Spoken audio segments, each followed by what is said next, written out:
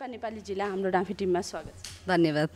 आज तपाईले एउटा प्रोग्राम गरेर प्रेस मिट राख्नुभएको थियो है, त्यो प्रोग्राम खास किन राख्नुभएको? अब त्यो प्रोग्राम एउटा जातीय विभेद होइन, म मङ्सिर 13 गते तारकेश्वर नगरपालिका 10 श्री कृष्ण बिडारीको घरमा म लगायत 3 भाइ बिना हामी बस्दै आएको छ होइन। अब उहाँले 13 गते बसेकै साँझ उहाँको छोरीले हामीसँग इन्ट्रोडक्सन गर्नुभयो। इन्ट्रोडक्सन गरिसकेपछि 14 गते बिहानैदेखि तिम्रो तल्लो जातको अब निस्केर जाऊ भनिसकेपछि अहिलेसम्म पनि उहाँहरूले विभेद गर्दै अनि एउटा रुममा बस्ने अरू भाडामा बस्नेवालालाई पनि बोलाएर आफ्नो रिलेटिभ्सलाई पनि बोलाएर कोठा बाहिर निकाल्ने होइन, अनि विभिन्न किसिमका के अरे एउटा धम्कीहरू दिने, अनि त्यसपछि निस्केर जानुपर्छ भन्ने किसिमले उहाँले हाम्रो थरकै कारणले निस्किनुपर्छ, अप्ठ्यारो हुन्छ, आमाले मान्दिनन् भन्ने कुराहरू उहाँले गर्नुभयो र त्यो कुरा असह्य भयो। त्यही भएर म यहाँ म सुरुकै सोध्न चाहेँ है, तपाईँहरू कैलालीबाट आउनुभएको है, कहिले आउनुभएको कैलाली? कैलालीबाट आएको त धेरै भइसक्यो। म ट्युकै होस्टेलमा बस्थेँ। अब भाइहरू चाहिँ आएको भर्खर हो। त्यसैले कोठा खोज्नुभएको? पहिला चाहिँ होस्टेलमा बस्नुभएको? हो होइन, म पहिला होस्टेलमा बस्थेँ। अब भाइहरूलाई पनि अब म यतै भएको हुनाले, यता बसालेको हुनाले अब यतै बसाउनुपर्छ भन्ने भयो नि त, त्यही भएर अनि कोठा खोजेर बस। कति भयो तपाईँले कोठा खोज्नै लागेको चाहिँ? कोठा म श्रीकृष्ण बिडारीको घरमा बस्नुभन्दा अगाडि म होस्टेलमा थिएँ नि त। अब कोठा त मैले त्यो रुममा बस्नुभन्दा अगाडि 3 महिना कन्टिन्यू मास्टर सेमिस्टरकै क्लास लगेर कन्टिन्यू यो काठमाडौँ जिल्लाको चाहिँ प्रत्येकमा गएको छु कि म। बालाजु गएँ, अनि त्यसपछि यो जोरपाटी, अनि बौद्ध चक्रपथ, अनि त्यसपछि यो नेपाल टार भयो, अनि त्यसपछि यो सामाखुसी, धेरै ठाउँमा घुमेँ। तर रुम त अब काठमाडौँमा पाउनु त उसै त गाह्रो हुन्छ होइन। त्यही पनि अब झन् त्यो परिचय सोधिहाल्ने कि नानी तिम्रो थर के हो भनेर भनेपछि, अनि त्यसपछि म त दिपा नेपाली भन्दा बित्तिकै अनि त्यसपछि अब घरबेटी के अरे आफ्नो के अरे श्रीमानलाई सोध्नुपर्छ, छोरीलाई सोध्नुपर्छ, यस्तै बाहना गरेर रुमै नदिने क्या। अनि मैले त्यो चाबिलमा त्यो कोठा खोज्ने क्रममा थिएँ। मसँगै 2वटा आन्टी हुनुहुन्थ्यो। अनि त्यसपछि एक्कासी के एउटा हजुरबुवाले मलाई सोध्नु भयो, कहाँ हिँडेको नानी भन्नु। म रुम खोज्ने हिँड्या बा भनेर भने होइन। मेरोमा छ रुम भनेर आधा बाटोसम्म लैजानु भयो क्या। आधा बाटोमा लगेर अनि त्यसपछि तिम्रो थर के हो भनेर सोध्नु भयो क्या। म त दिपा नेपाली परिवार नेपाली हो भनेर यसरी गरेर भनेको। उहाँ त यति उफ्रिएर, ओहो म त के अरे बाहुनीसँग मात्रै कुरा गर्ने मान्छे, आज त कहाँ यहाँ दलितलाई मेरो घरमा कोठा दिन्छु, अनि पहिले देखाएर मान्दै आएको संस्कार, म त दिँदैन तल्लो जातलाई कोठा भनेर भन्नुभयो कि। भनेपछि यस्तै कुराहरू धेरै ठाउँमा म कोठा दिँदैन होइन, यस्तो अहिलेसम्म हामीले दलितलाई बसालेको छैन भन्ने कुराहरू समेत पनि मैले त्यो सुनाइमा पाएँ होइन। त्यो कुराले मलाई 3 महिनासँग लगातार खोजेँ, तर थर ठगेको भए त पाउँथेँ होला, तर थर ठगेन र मैले रुम पाएन र आज पनि थरकै कारणले कोठाबाट चाहिँ निस्किनु पर्ने अवस्था छ। हजुरले जब भन्नुभयो नि मैले थरको कारणले मतलब कोठा पाएन भनेर, बिडालीजी भन्नुभयो जुन उहाँको घरमा चाहिँ कसरी कोठा पाउनु भयो? खोज्दै आउँदाखेरि अब त्यो भाइले पाएको कोठा, अनि त्यसपछि त्यहाँ कोठा पाइसकेपछि हामीले त कोठा खोज्यो हो नि त। अनि त्यसपछि अब काठमाडौँमा अहिले चाहिँ कोठा पाउनु गाह्रो छ। त्यहाँ फेरि 2वटा रुम पायो क्या। त्यसपछि अब हामी त स्टुडेन्ट मान्छे होइन, फ्ल्याट लिएर बस्न सक्ने त अवस्था छैन। अनि भाइले भेटायो, अनि यहाँ यस्तो रुम छ भनेर भने, म पनि एकचोटि आएर त्यहाँ हेरेँ रुम, अनि मन पर्यो। पानी सानी सबैको सुविधा, पानीको सुविधा 24 घन्टा पानी आउँछ भन्ने भयो। अनि हामीलाई चाहिएको पनि त्यही। अब कोठा अब दुइटै नपाए पनि अब त्यतिमा बसौँ, किनकि कलेज पनि मेरो सानो भाइको मङ्सिर 6 गते जोइन गरे हो क्या 11 को, किनकि साउन र भदौको महिना हो नि त। लास्ट डेट डबल दस्तुरमा अर्को नोटिस निस्केपछि मैले जोइन गरे हो कि। त्यसपछि अब त्यहाँ अब बसियो। अब भनौँ न त्यो खोज्दै हजुरहरूले जात भन्नुभएको थिएन र पहिला? सोध्नु भएन, उहाँले सोध्नु भएन र त अब त्यही 13 गते उहाँको छोरीसँग परिचय भइसकेपछि 14 गते नै निस्किहाल्नुपर्छ भन्नुभयो कि उहाँले।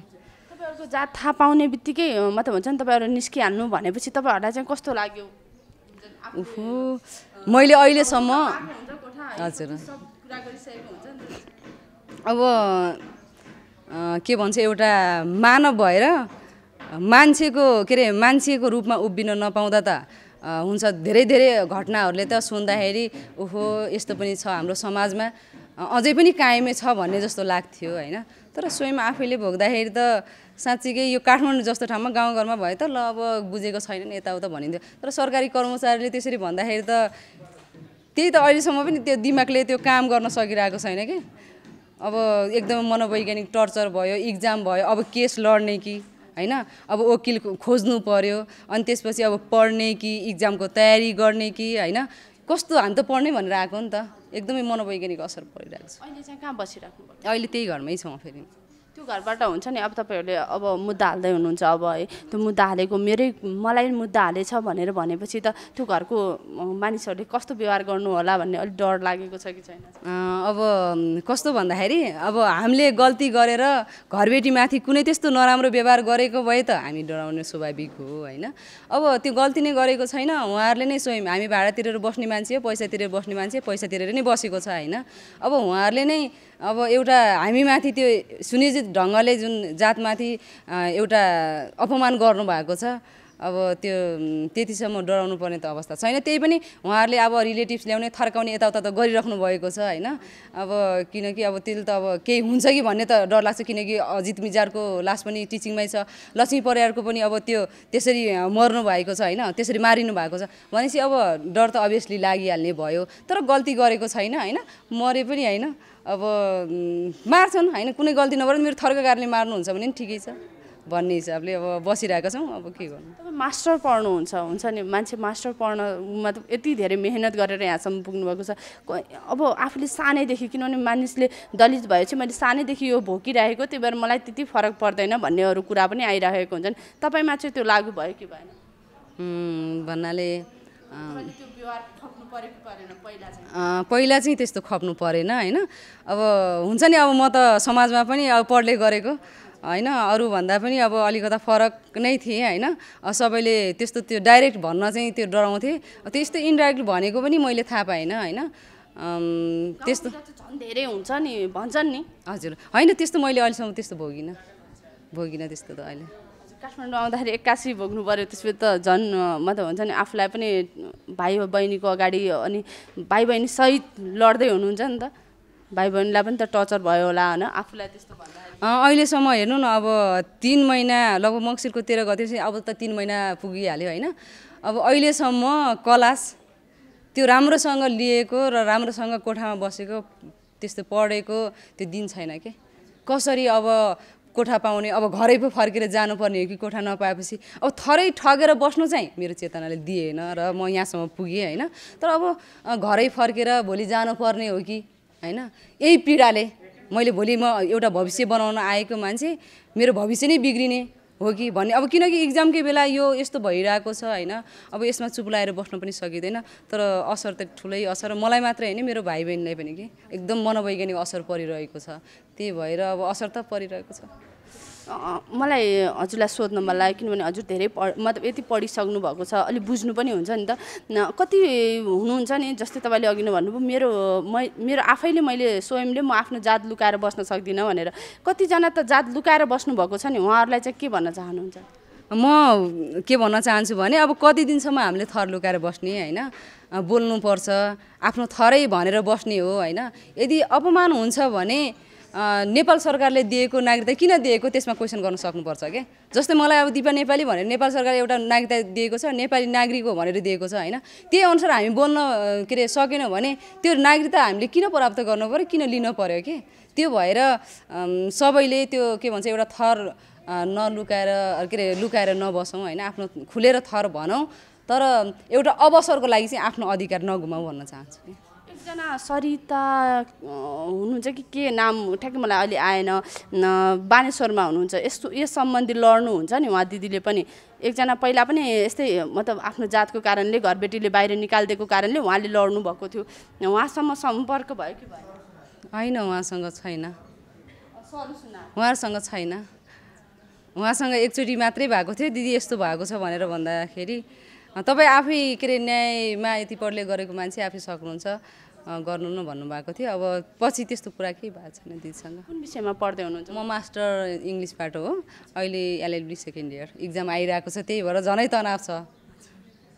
भनेपछि त डर टेन्सन होला घरबाट पनि हुन्छ नि अब त आज झन् तपाईँले प्रेस मिट गर्नुभयो यति धेरै क्यामेराहरूले हजुरलाई खिच्नु भएको छ घरमा पनि कतिले देख्नु होला कस्तो कुराहरू भन्नु होला भन्ने लागिरहेको छ किनकि गाउँघरमा त यसको छोरीले हेर यस्तो गरेछ भन्ने कुरा सिक्ने अलि धेरै हुन्छ नि त अब त्यस्तो गाउँघरमा चाहिँ किनकि म पहिलादेखि आएर पनि एक्टिभ थिएँ होइन अब हुन्छ नि एउटा अन्याय कुरामा एकचोटि सहने दुईचोटि सहने तीनचोटि उग्र भयो भने म चाहिँ यति कुरामा पहिलेदेखि पनि सानैदेखि मेरो बानी नै थियो कि त्यो अन्याय के अरे सहेर नबस्ने तर त्यस्तो चाहिँ हाम्रो त्यतातिर चाहिँ त्यस्तो छैन जे बोलेको हो ठिक बोलेको छ यो अन्यायको विरुद्ध किनकि मैले थर लुकाएको भए मै कमजोरी हुन्थेँ नि त मेरै थरको कारणले मैले अब त्यस्तो नराम्रो गरेको छैन नि त मैले आफ्नो थर खुलेर भन्न पाउनु पर्यो होइन अब काठमाडौँ जस्तो ठाउँमा यस्तो विभेद हुन्छ भने गाउँको कुरामा त हामीहरू त केही गर्न सक्दैन नि त त्यही भएर अब त्यस्तो चाहिँ कुरा काट्ने त्यस्तो हुँदैन होला अब कसैले अब ओहो दिपालाई आज अन्याय परेको रहेछ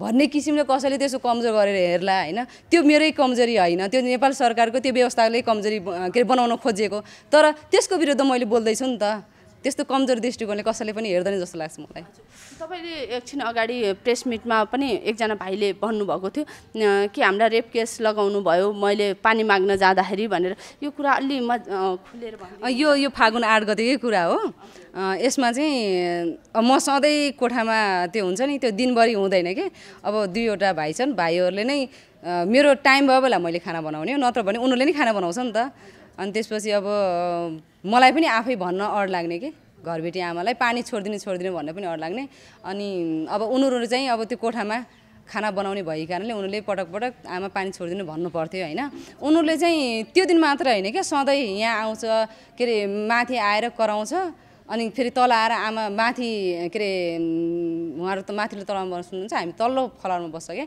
अनि त्यसमा अब तलबाट माथि पानी छोडिदिनु जानु पर्यो अब टोइलेटमा त मान्छे दिनमा त एकचोटि जान्छ नि त होइन अब उहाँले 3-4 दिनसम्म नछोडिदिएपछि अनि 8 गते मैले आफै स्वयं कलेज नगएर जाउँ न त घरबेटी आमालाई आज पानी छोडिदिनु भन त भनेर मैले पठाएको थिएँ होइन म तलै उभिएको छु त्यसपछि अब माथि आमालाई भेटाएन बिचको फलारको त्यो जनक ढुङ्गाना दाईको श्रीमती उहाँहरू बस्नुहुन्छ कि उहाँको फ्यामिली नै बस्छ अर्जुन नर्सिङ केसी पिए भन्नुहुन्छ उहाँको फ्यामिली बस्छ कि बिचको फलारमा अब उहाँहरूलाई दिदी यहाँ पानी आएको छ कि भनेर सोद्धा बित्तिकै उहाँहरूले चाहिँ त्यो के न्यु पाउँ कपाल कने भन्ने भएको थियो कि घरबेटीले मात्रै होइन नि त त्यहाँ विभेद गरेको अब बोलाउँदाखेरि पनि घरबेटीले भाइलाई अब स्मार्ट छ सुदूरपश्चिमको मान्छे सोझो हुन्छ भनेर आफै अरूलाई कोठा नदिएर कलर लगाएर आफै बोलाएको फेरि जसले त्यो रिपोर्ट गर्नु पनि पर्यो अरेमा उहाँहरूले आफै नै उहाँहरू सबै मिलेर अनि त्यो कोठामा बोलाउनु भएको के बस्नको लागि 3-4 वर्ष बस्ने मान्छे हामीलाई पनि चाहिएको छ उहाँहरूले पनि भन्नुभयो अनि हामीलाई पनि 3-4 वर्ष किनकि कलेज सार्न त सकिँदैन नि त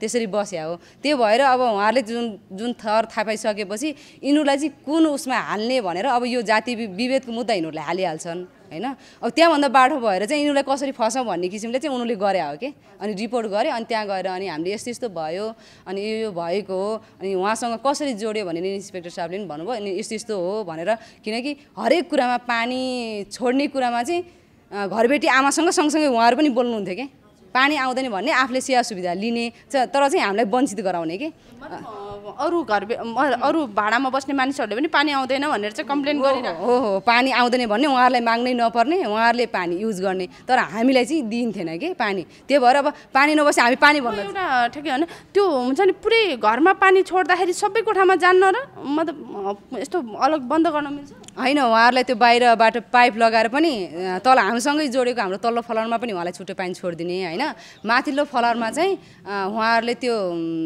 आफ्नै छुट्टै त्यो पानी आउने के खाने पानी आउने उहाँहरूको छुट्टै छ भनेपछि उहाँहरूले अब त्यहाँभित्र आफ्नो कोठामा पानी आयो भने त उहाँले के अरे टोइलेटमा नि युज गर्न सक्छ नि त अनि त्यसपछि अब हाम्रो त टोइलेटमा पानी नै नआउने भनेपछि अब खाने पानीको त कुरै छोडिदिउँ हामीले जारको पानीले कति दिन पकायो कति दिन हामी स्टुडेन्ट मान्छे हो कहिलेकाहीँ रुपियाँ पैसा नै हुँदैन होइन अब कति दिन त हामीले खानै नबनाएर पनि हामी त्यसरी पनि बस्यो क्या भनेपछि अब उहाँहरूले त्यो जातीय विभेद यिनीहरूले मुद्दा हाल्छ कसरी यिनीहरूलाई फसाउँ भनेर अब भाइ त अब केटा मान्छे भयो नि त अब त्यो छिटो अनि त्यही भएर पनि फाइदा लिनु खोजेको भन्नाले त्यो रिसाको कुरा पनि होइन पानी छोडिदिनु न आमा किनकि उनीहरूकोमा खाने पानी छोडिरहेको थियो धारामा यहाँ खाने पानी छोडिदिनुहुन्छ हामीलाई पनि त्यो टोइलेटमा छोडिदिनु न भनेर भन्दाखेरि ल यहाँ आयो भनेर उहाँहरूले चाहिँ त्यत्तिकै त्यो आरोप लगाएर त्यो भन्नाले त्यो जातीय विभेदकै मुद्दा हाल्छ कि हाम्रो नाममा भनेर उहाँहरू बाठो भएर त्यहाँबाट हाल्न खोज्नु भएको कि उहाँले हाल्नु भएको तपाईँहरू चाहिँ कहिले हाल्दै हुनुहुन्छ मुद्दा?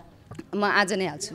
तपाईँले मतलब मुद्दा हाल्दै हुनुहुन्छ होइन, मुद्दामा चाहिँ हुन्छ नि के माग गर्नुहुन्छ विशेष चाहिँ सरकारसँग? अहिले यो प्रेस मिट गर्नुभयो त्यसबाट चाहिँ अब सरकारसँग त भनौँ न घरबेटीलाई मैले केस गर्न त भनौँ न एउटा प्रहरीसँग रिपोर्ट गरेँ त एउटा केस भइहाल्यो होइन।